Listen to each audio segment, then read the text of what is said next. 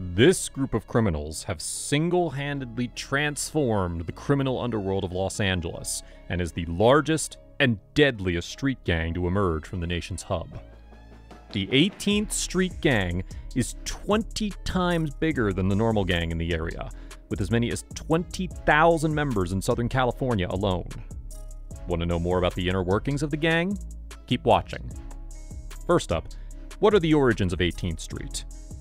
The Rampart District in Los Angeles, California, around the beginning of the 1960s, is where the 18th Street Gang first emerged.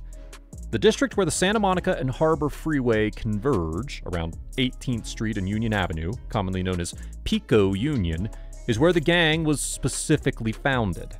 Because Clanton Street, now known as Clanton 14, only accepted and recruited Mexicans, 18th Street was founded.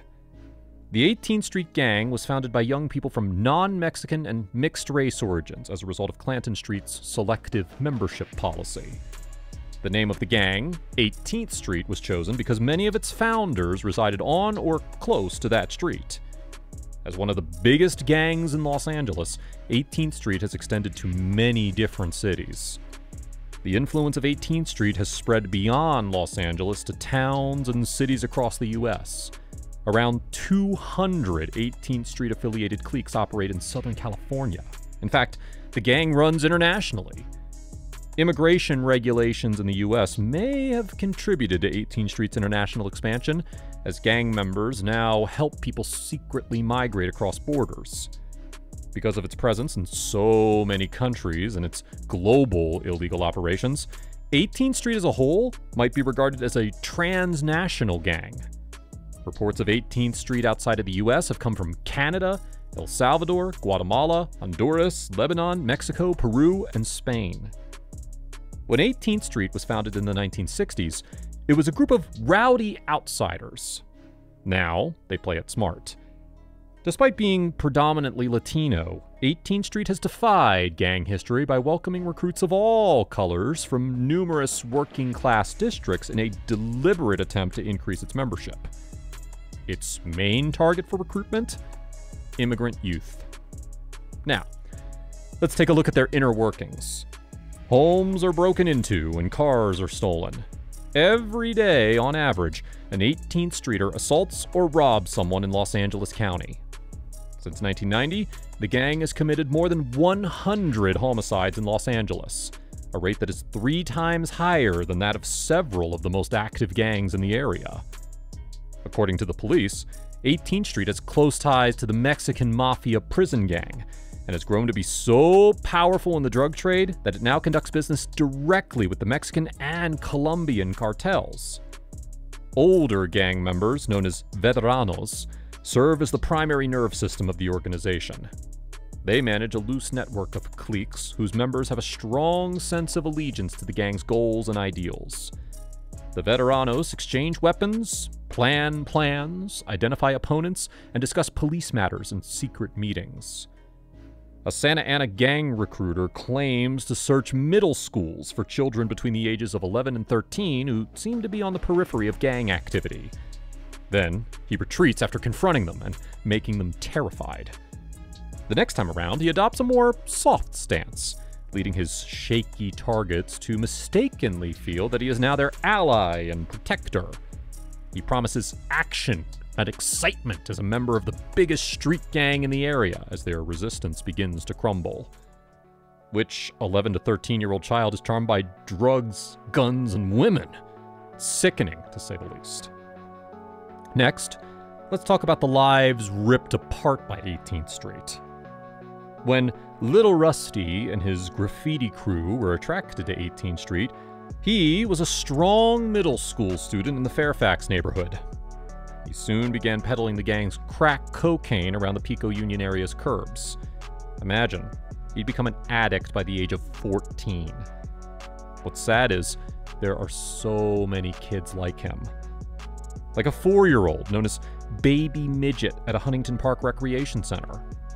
This child with a shaved head is learning to flash the gang's E symbol at a young age when other kids are learning the ABCs in preschool.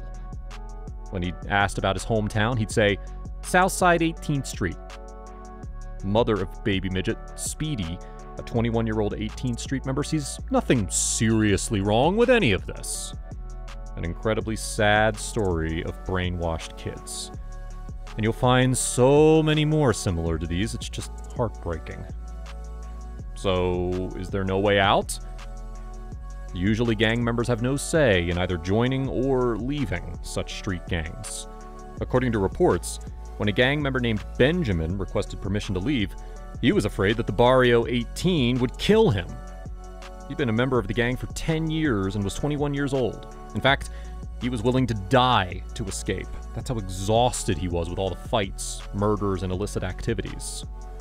To his surprise, they let him. He was prohibited from doing anything to hurt the gang, such as snitching, and had to check in frequently. But not everyone has been this lucky. Let's take a look at these 3 accounts of people who attempted to break away from their gangs. None of them knew each other, and all 4 of them were younger than 22. One left MS-13 without notice. She had a child, changed her identity, and relocated across the country. The group located her, and she's currently doing illegal favors to save both her own and her child's lives. Another, a young man who also left MS-13 without permission, withdrew from everyone because he was so ashamed of his history.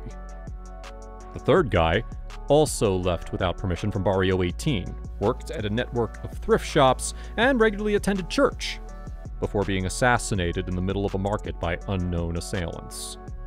That was the gang taking revenge for him leaving. So, how are people taken into Barrio 18? People who want to join the 18th Street Gang must either undergo an 18-second beating or engage in an illegal activity that has been approved by an existing member. The gang is still primarily made up of men, and women can join in one of 3 ways: by getting beaten for 18 seconds, engaging in sexual activity with several members, or becoming the girlfriend or wife of a member. Veteranos, or gang veterans, make up the core system of the gang. Cliques are the semi-autonomous cells that make up 18th Street.